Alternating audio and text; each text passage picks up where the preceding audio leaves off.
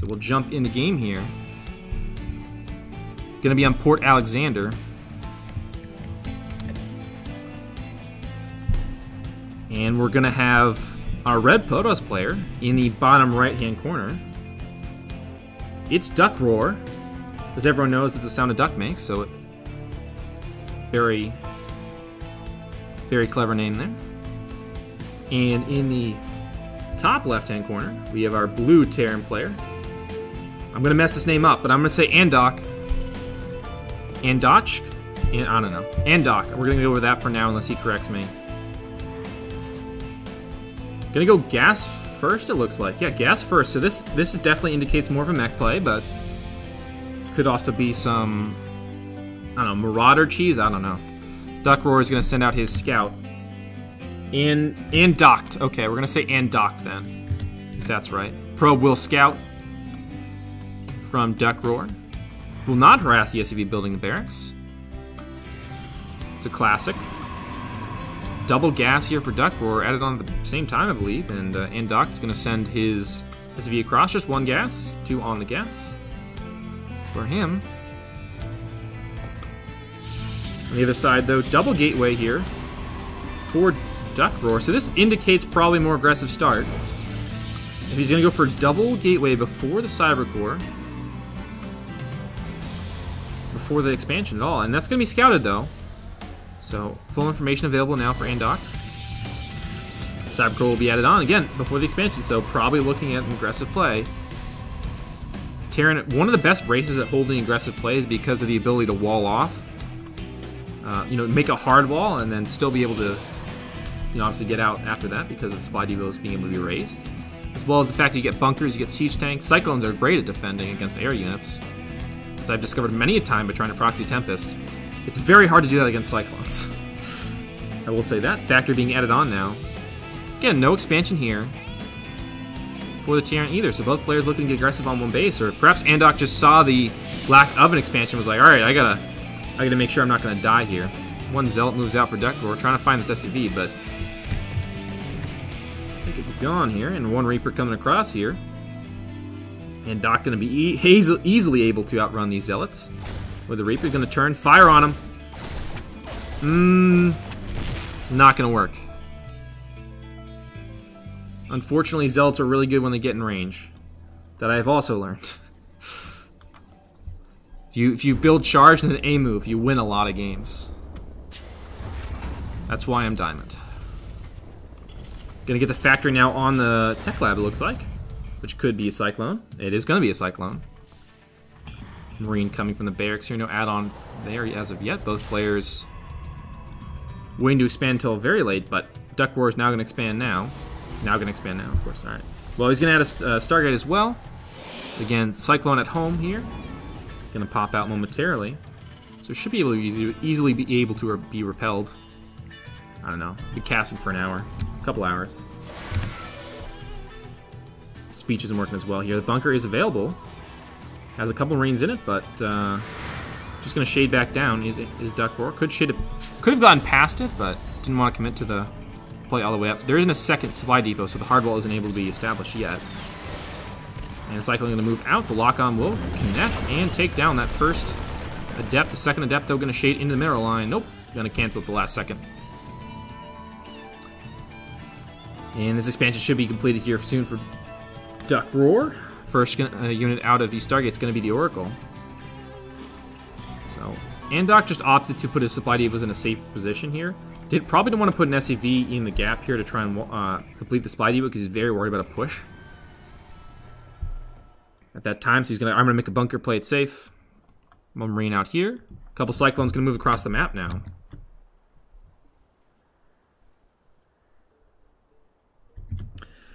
Two Cyclones. Going to miss that Oracle, though, which is pretty crucial. Those Cyclones are what's going to stop that Oracle from coming across here, and I don't think there's going to be anything available. One more Cyclone coming out at home. Perhaps he can defend with that.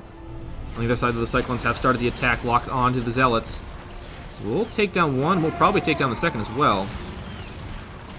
And the Adept going to fall as well. Fortunately, the Oracle's got a lot of damage here. A couple kills already. Cyclone is going to lock on, but a bunch of these SCVs are caught in a bit of a rough spot. We'll save that mule. The expansion has gone down here, so does not have the orbital yet. Going to opt to make SCVs first. Now the pylon at the front of the natural expansion is going to go down as well. Denying this mining from the natural is pretty big too here. That's a lot of denied mining time. When you have 27 is not the optimum saturation on a base, I can tell you that. So the cycle is going to go to work on this Nexus. I believe Warp Gate was started. Yeah, Warp Gate was started super late, so a bit of a lapse in awareness there from Duckrawr. So now he's actually got to build all of his units right out of these gateways. Cannot warp them in. And this could be a Nexus. If Andacht just takes this Nexus, that's huge. It sets him back so far. Yeah, Duckrawr going to lose the Nexus. It's a huge pickup here. His third Cyclone going to come and join up with his buddies. And now Duckrawr is also supply blocks. This is a really rough situation for him. Going to build some Hellions out of these factories. Yep, a couple Hellions on the way. Looks like we're in an engineering bay here. We'll see if a second one's added on, and then there's a shift to bio, or he's going to add the armory and continue to go for mech plays. The other side, though, Void Ray and the Stalkers have popped out. And that'll force away the attack from Andacht here. You can cancel the Prismatic Alignment. The Prismatic Alignment actually slows down the Void Ray. But you can cancel it by just selecting the unit and pressing Escape. So then you get to full speed. You obviously lose the buff, but you get to full speed. Looks like he's going to lift the Orbital Command. He's really afraid of this attack. So Andacht is going to play it safe, going to lift the Orbital Command. Actually, cancel the Orbital Command and then lift the Command Center. The Oracle is in on the other side, killing some SCVs. He's going to kill... Oh! The last one just survives with just a sliver of health here. Another factor being added on. At the front, the Hellions are rally to its death. A couple Stalkers at the front here. Trying to make their way up. Oh! Great lock-on, though, from the Cyclones. The Void Ray will go down. Good scan there to keep vision. That was very, very quick with his fingers there. On the other side, just some more pins, some more Stalkers. The expansion is going up, but it's halfway done. 6 minutes. It's pretty bad. He has... On the other side, the Duckrawr has denied the mining from the natural. But being able to save that...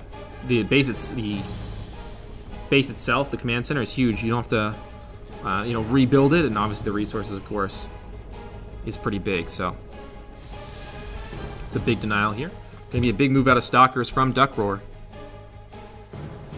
30 to 35 workers count. Those oracles have gotten a lot of damage done. The things that have kept Duckrawr in this game have just been denying that mining from the natural and then killing all those SCVs with the oracles. Unfortunately, both armies are going to miss each other as the Cyclones and Hellions make their way across, while the Stalkers make their way across again, but on a slightly different path. So both armies will miss each other, and now the potential for damage from both sides. The Hellions do have AoE, so perhaps they'll be able to kill probes a bit faster here. The Orbital Command is building. SCV is still mining from the natural base. The other side of Cyclone's going to work on the Nexus. And, well, the natural gets killed again. Cyclones continue to work on those probes. Stalkers up on the high ground. We'll take care of those Hellions, though, and force them back. On the other side, the Stalkers have been working on this natural base. The blink forward to try and stay with him. Oh, he's going to have to repair this. The SCV's coming in. He could save it. The SCV's the repair. The blink again. Oh, he's got so many SCVs repairing it. We'll save it. That's a huge save on the Orbital Command. And the Cyclone and the bunker on top will force these Stalkers back. Already gets one for free, and the SCVs will come over to repair the supply depot. Cyclones on the other side will take down almost all the Stalkers. Just one left. The lock-ons were great. Two left, excuse me. A couple more blink in to help the brothers. Cyclone continuing to charge forward. Now they're going to kite away. Ooh, one Cyclone. Oh my god, is that just one health left? Well, he's dead now, but it was just one health left for a second there. Cyclone can try and continue to kite, but the blink forward from these Stalkers has been huge. And the last Stalker will go down. Another Cyclone on 1 health. I don't know what the math is on that, but that's pretty crazy. Those Stalker shots, just not quite enough. And on the other side, you got 25 probes mining for Duckrawr on 1 base. He's got double Robo, but he really can't produce out of much of them. Probably make 1 Immortal, but that's about it. Twilight Council did research blink earlier, and now he's going to start up that Nexus. So yeah, this is a pretty rough situation for our Protoss player. And Doc's certainly poised to take this one. If he can just... Well, based on his Cyclone play, I'm sure he can do it again. Scanning will come in to try and follow these Stalkers. The Cyclones and the Hellions are much faster than the Stalkers. And with Blink, they'll be able to buy some time, but I think they'll go down in the end. The Hellion will trade itself, but 2 Stalkers for 1 Hellion is a trade I'll take, certainly. And this natural base is going to be under fire again. Now there's 4 sentries. I don't know if those are great fighting units, but the force fields are going to come in here.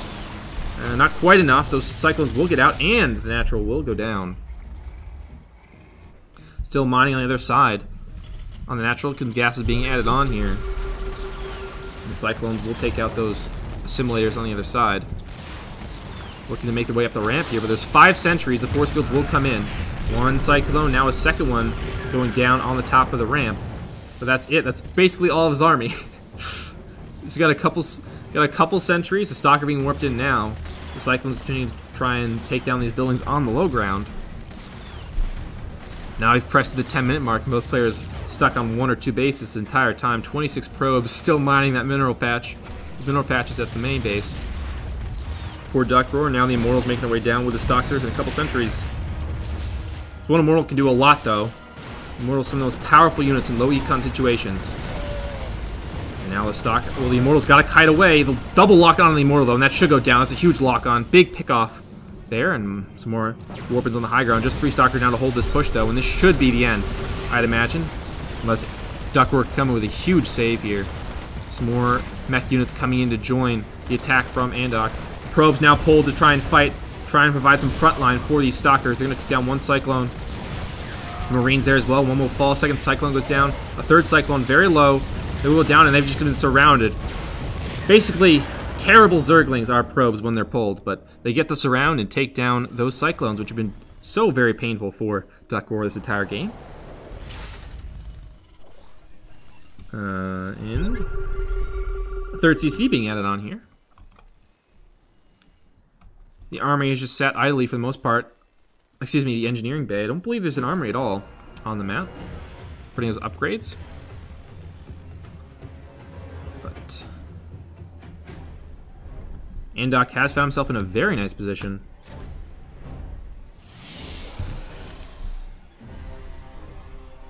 A couple Hellions moving around the map. One of my favorite units visually. Because, they're race cars. Who doesn't like race cars? Siege tank as well being added on for some defense.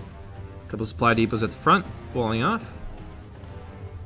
Andacht perhaps doesn't realize how great a position he is right now. I think an attack right now would probably just end the game, but he's going to play it safe. He knows he has an economy lead, so he's just going to take that advantage and roll with it. Yes, that pun was intended.